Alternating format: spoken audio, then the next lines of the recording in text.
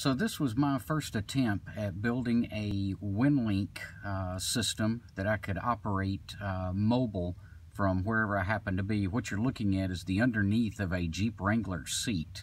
Right back here you've got the Raspberry Pi, that's its power cord connection, and then a little further back you can see where the Signa Link plugs in.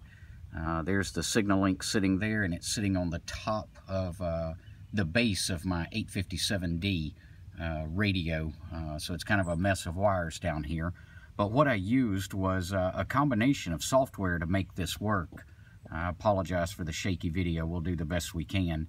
But I used Direwolf AX25 Pat Winlink Client, and you can check out the Pat Winlink Client at getpat.io. And then I used a utility called socat on the Raspberry Pi that did some port forwarding for me. And then we created an ad hoc network that is served up. So I can connect to that ad hoc network with my iPhone and see all of this happening in a browser. We'll do that in just a minute. The one thing I didn't realize when I built this project was that Android phones cannot connect to a ad hoc network without being rooted. I run an iPhone, so it's just something I wasn't aware of. The iPhone connected right up, but I don't have a rooted Android phone, so it's not something that I can try with an Android.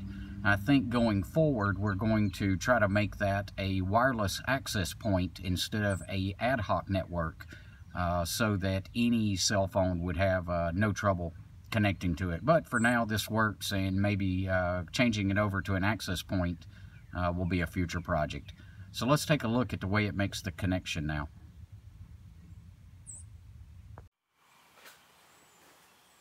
Okay, so I'm connected up to the ad hoc network that the Raspberry Pi inside the Jeep is throwing out.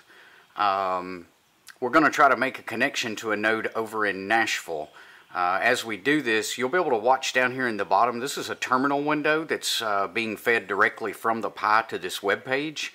And also across the top, I believe you'll be able to see where it's connected and then also receiving the message. So let's go ahead and make that connection to the WinLink node. We'll click the menu button up here, and then where it says Action, we'll click there, and then the Connect. Now as this starts, you'll also be able to hear the packet going back and forth from the radio that's sitting just out of frame to the left. So first thing it says is select the alias that we want to use. So I'm going to select WC4 EOC. It'll tell us our transport is AX25 and our target that we're calling is WC4 EOC-8. Now, I did not set up rig control on the Raspberry Pi. If you had, you could also put the frequency in here and it would automatically switch the radio. For the time being, I'm just manually changing the radio to the right frequency. But let's go ahead and make that connection and see if we can retrieve the test message that I sent just a minute ago from my Yahoo account.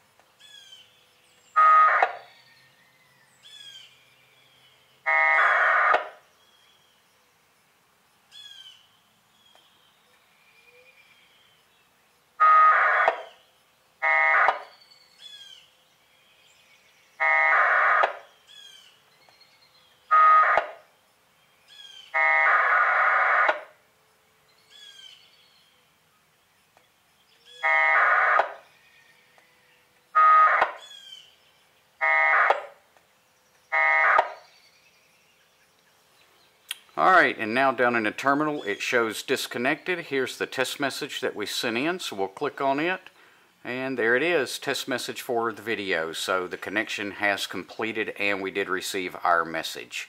So fun little project that we played with. We need to make some modifications going forward, but definitely learned a lot in this. Alright, see you guys soon.